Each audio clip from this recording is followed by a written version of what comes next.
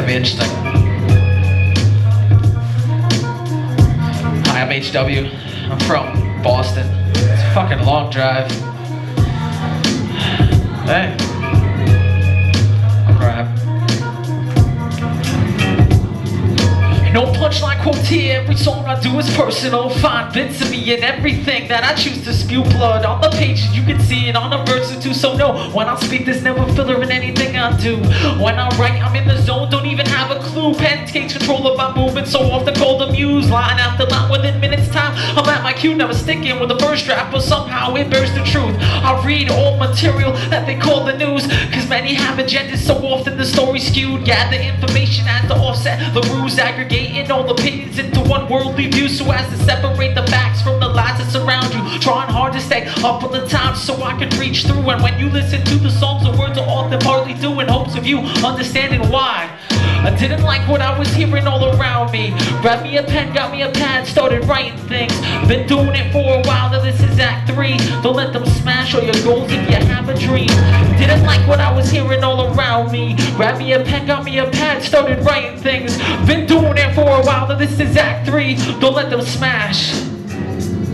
And once the verses are done, then I filter the page. The next step in the equation is to take to the stage. I gotta get it across, the message within the rage. Sad to say that the intensity's what keeps them amazed. On a real-time basis, constantly changing my phrase, because what works on paper can't keep up the pace. You might be amazed by the rules of this race, working hard just in hopes of completing this maze. What do I mean?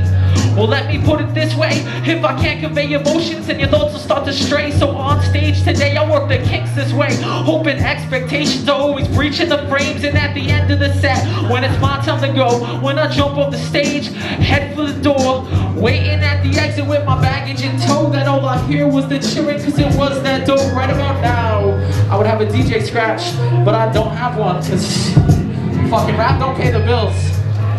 Hell no! Never does. You ain't lying. It's true. It's fucking music doesn't pay the bills in general.